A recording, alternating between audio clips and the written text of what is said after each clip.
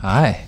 Thanks for staying, guys. I just want to quickly acknowledge some really great support that we had from some incredible organizations that are pushing culture in Canada.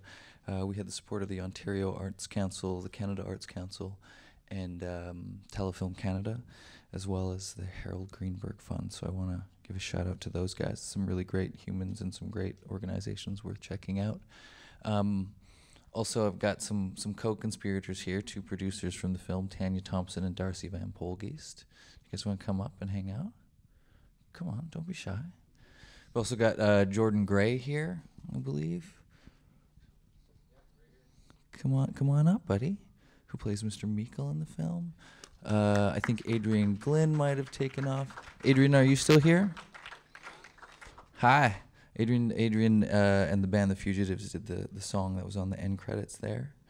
Am I missing anybody? Is anybody else here?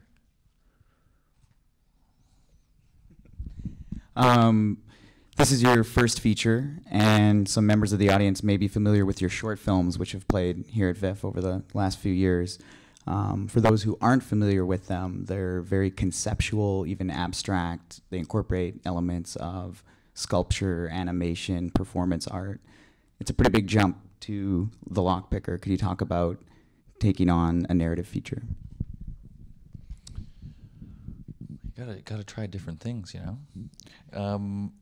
Yeah, I mean, this was a story close to my heart, and a lot of ideas and themes and concepts and characters that I really wanted to explore, and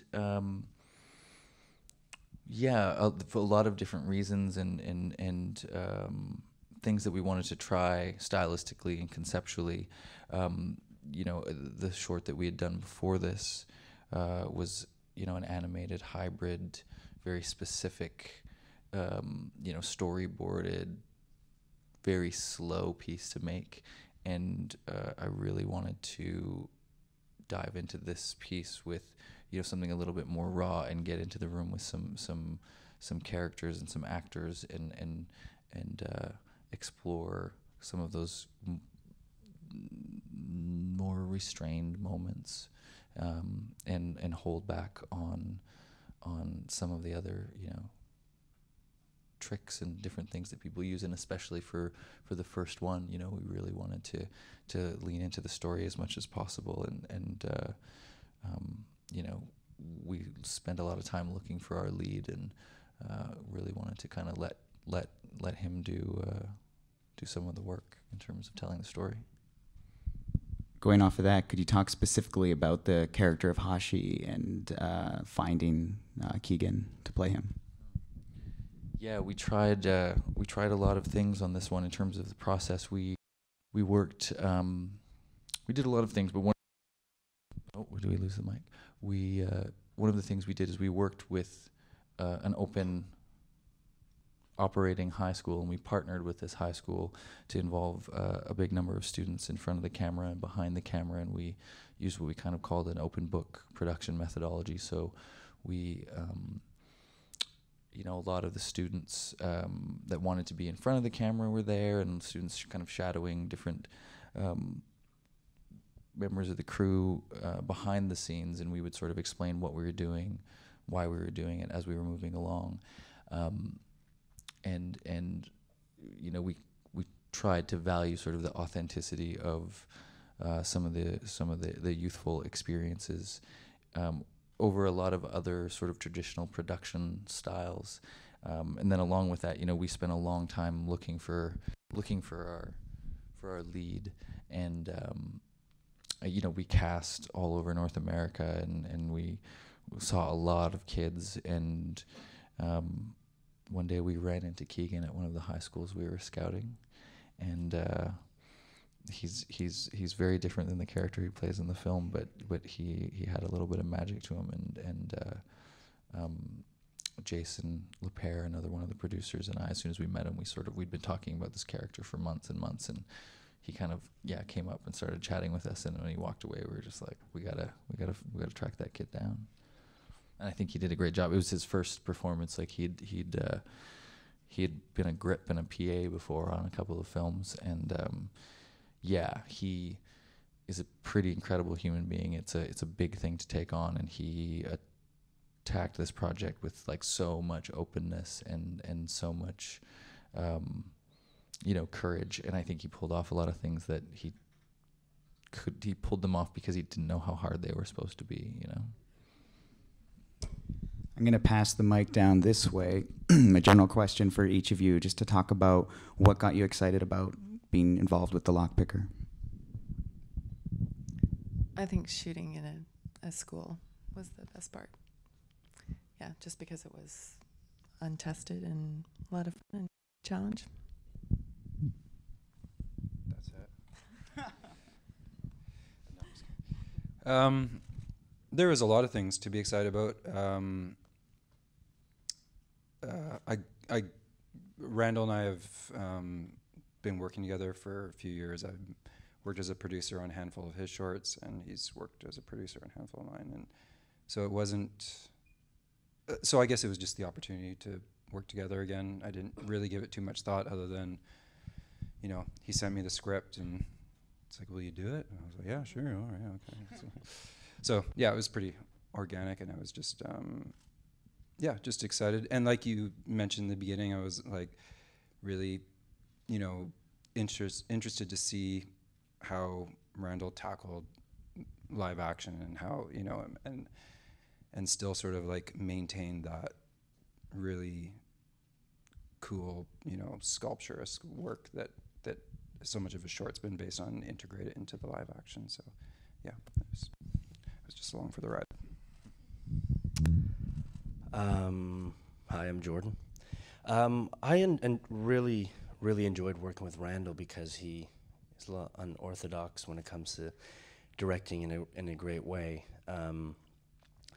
Usually sometimes you can get a separation between actors and the director, and they kind of give you a few notes, but with Randall, he really very in tuned.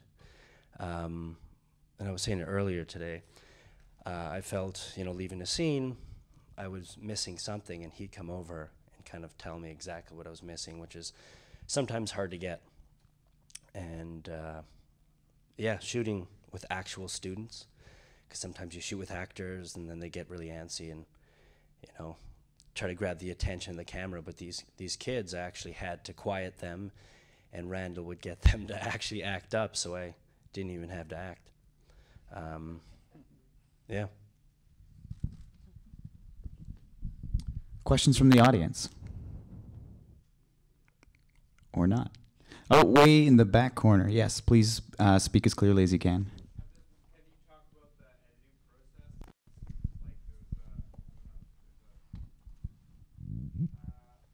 I felt a lot watching it. The whole experience was very strong for me, and I wonder how hard that is to take, especially with an unorthodox shooting kind of schedule and system, and then how you translate that to editing and how you work with your editors. And maybe we'll just add to that question, if you talk about sound design, how this was paired nicely with the editing,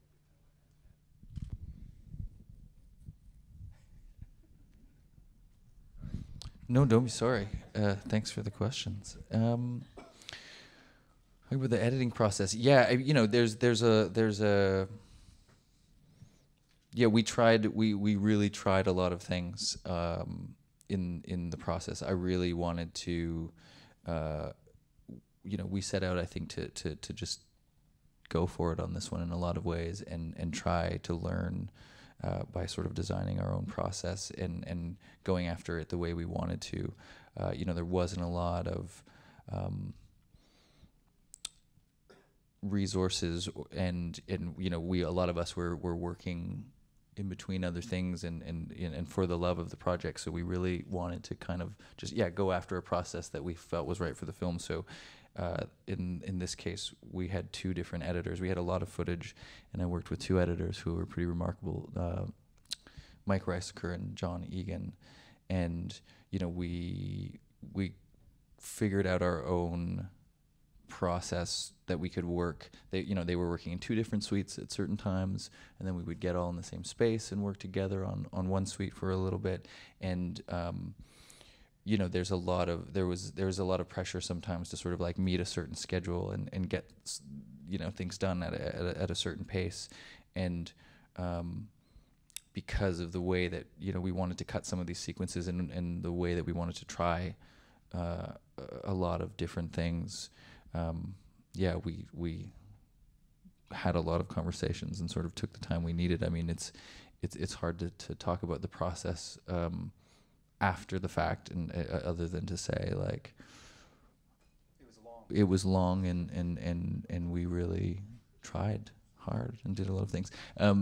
You know, I think one of the things that kind of combines the two questions, you know, I also collaborated a bunch of times with this composer duo that goes by Menelon, and it's Ludwig Voss and Joseph Murray. And because we had done, you know, sort of 6 or 7 projects in the past, and they'd worked on all the shorts, and they had done the music and the sound design, I somehow conned them into doing that on this film.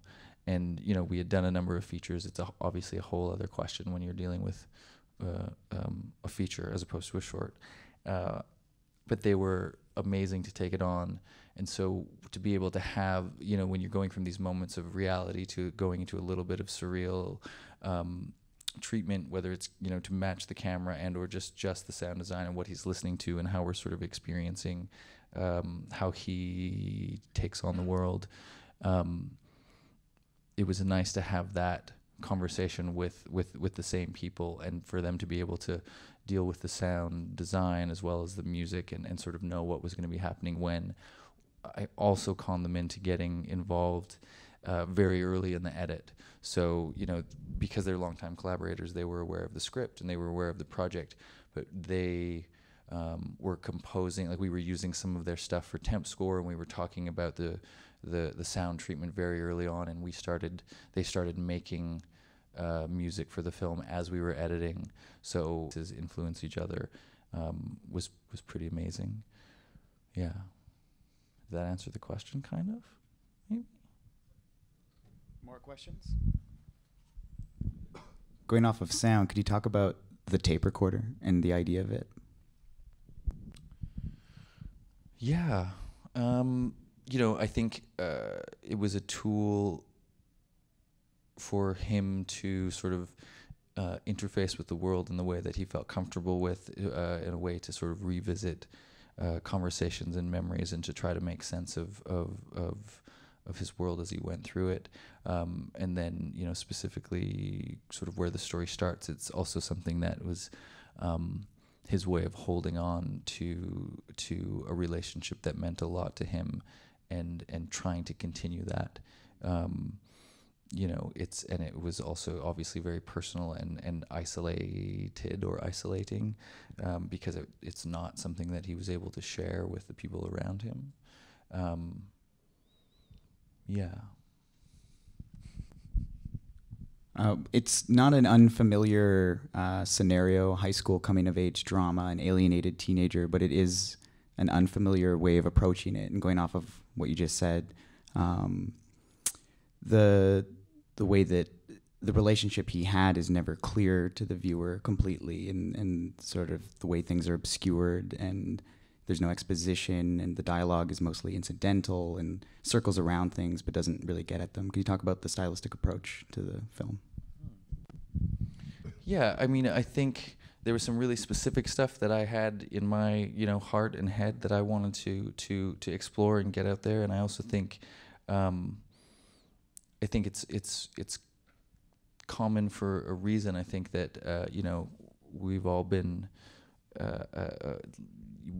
young people trying to find how to be the heroes of our own story, and I think that in this particular case, we wanted to explore the idea of somebody who was having a particular time and was, you know, being exposed to maybe some dangerous, traumatic things, and maybe didn't have the safety net that some of us have, and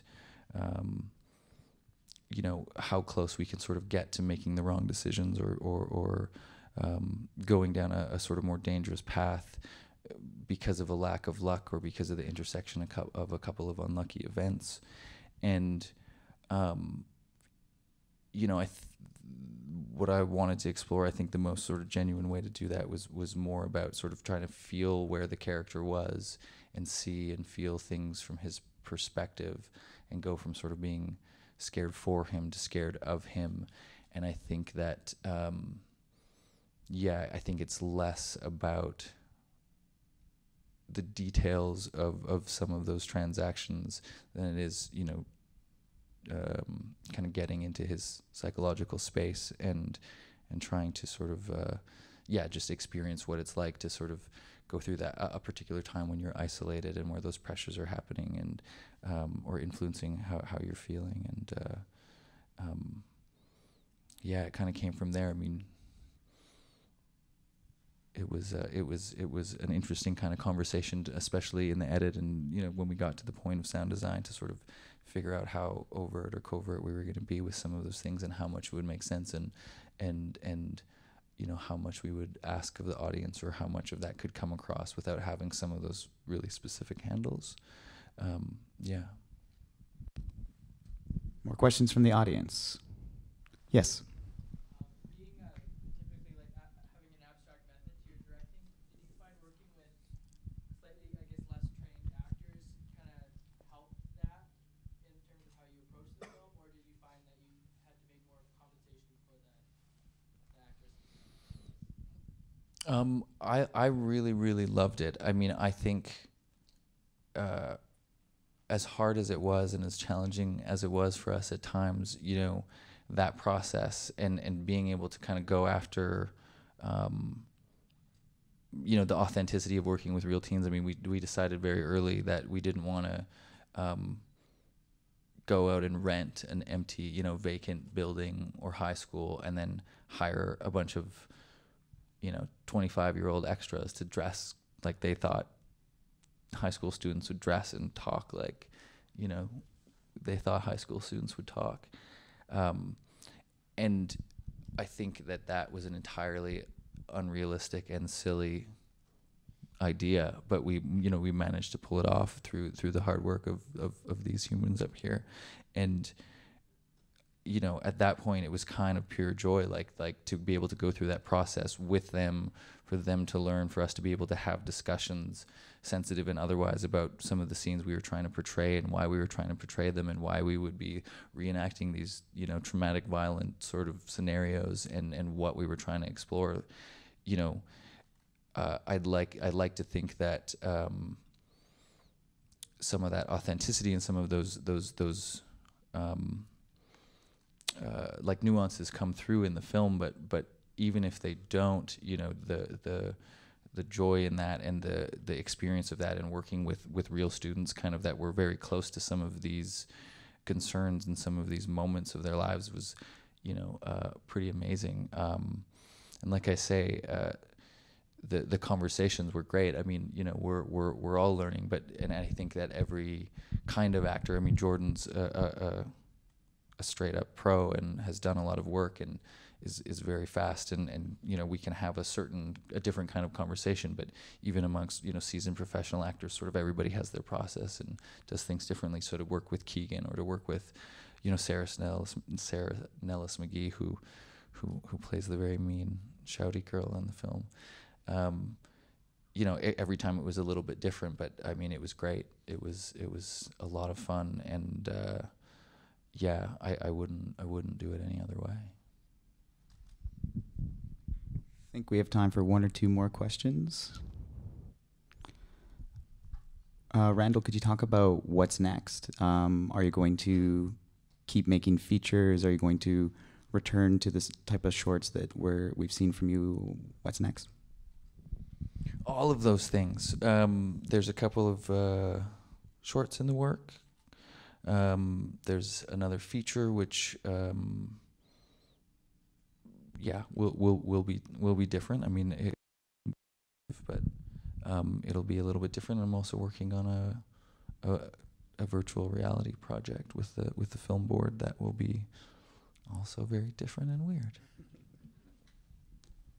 Thank you so much for bringing your film to Vancouver. Thank you.